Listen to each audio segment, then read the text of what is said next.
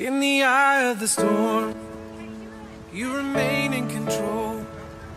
And in the middle of the... Okay, my name's Paula Paul, and I've been at Holy Redeemer, I think, since 2010. So I grew up in the Holy Rosary district, which is Kersley School. So my mom raised us Catholic.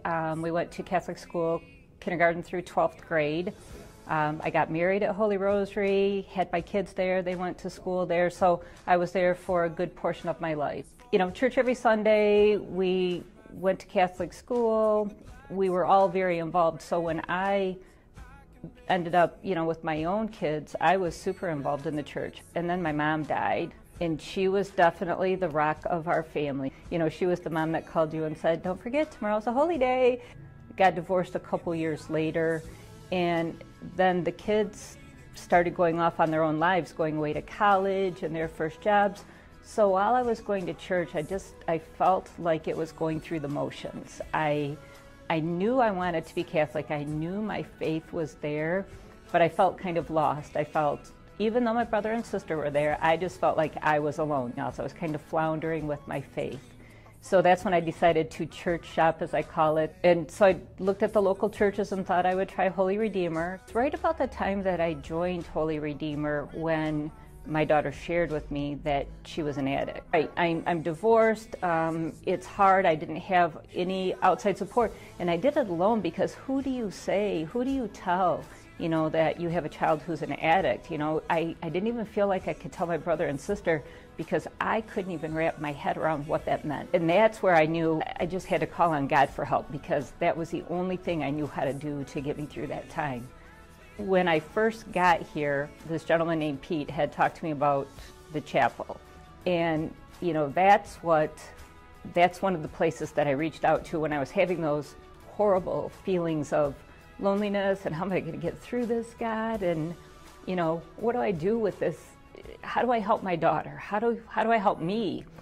And when addiction steals my baby girl and there's nothing I can do, my only hope is to trust you.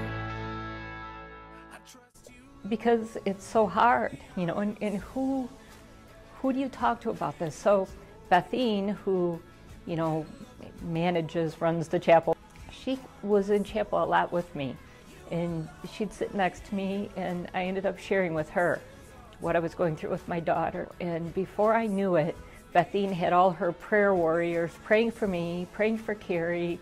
And so, you know, that whole power in prayer and numbers. And again, I knew God sent me to chapel for a reason. He knew that I needed the numbers out there. I need people, I needed family, church family to pray for me, to help me know that this was going to be okay.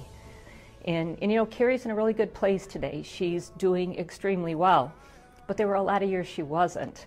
And so going to chapel week after week and just knowing that countless people were going to pray for whatever I needed, just like I was doing for them. And so even though I was raised Catholic and I've been in the church forever, I decided to go on an Alpha retreat. At my table, there was a young woman named Jackie, and she was one of the leaders of the table, and Josette was there too.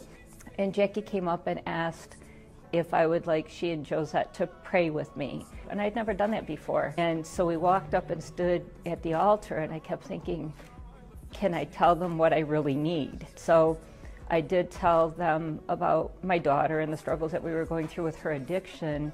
And here this beautiful young woman says to me, "Yes, I understand. I'm also a recovering addict." God knew that I needed to see somebody who was okay. Here's this beautiful young woman who struggled with the same thing that my daughter struggles with, and look at her, she's okay. Having people like that at church that you know that they're praying for you out of the goodness of their heart, that God's led you to them because they're going to help you feel better. They're going to help you feel that closeness of God. They're not going to judge. It's all about us being together and getting closer to Christ. Just knowing that one person or two people, they're going to pray for you, and it's like a huge weight lifted off of you because you can just feel their love for you and in their devotion to God and asking God to help you, and that's huge.